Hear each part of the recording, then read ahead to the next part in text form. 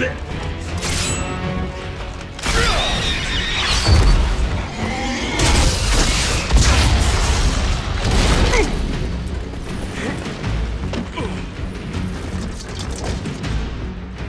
Fall back! We're cut off! Belay that order! Stand your ground!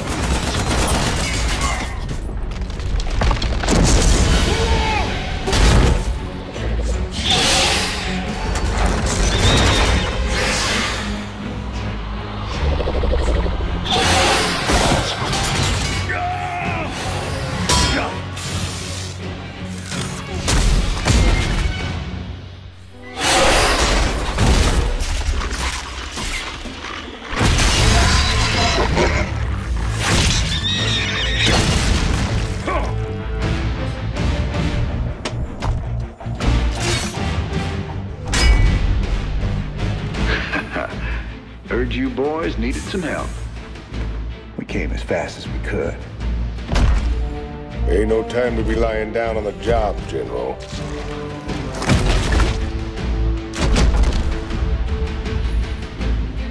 You magnificent son of a bitch.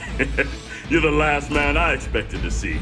Boys, I hate to interrupt, but the natives are getting restless.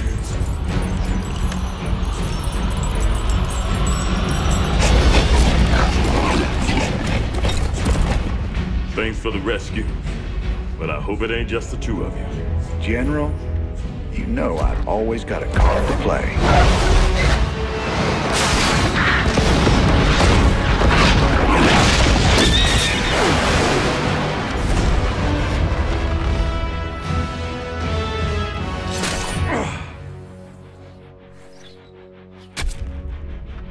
You might be a damn pirate, Rainer, but whatever happens, you saved my boys today. And I won't forget that. All in a day's work, General.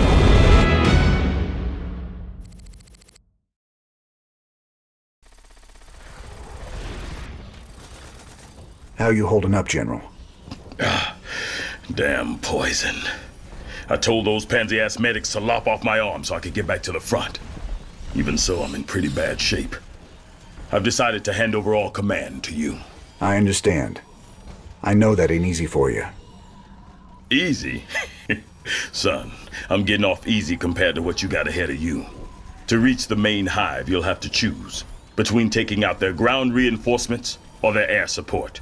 There ain't time for both. Don't worry, General. I'll deal with the Zerg. First chance you get, head back to the ship and get patched up. That's an order. Lock and load, Jimmy boy. These blasted critters just keep coming. What we got here's the biggest turkey shoot in the galaxy.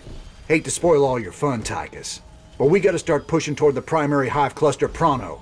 That's a tall order, old buddy.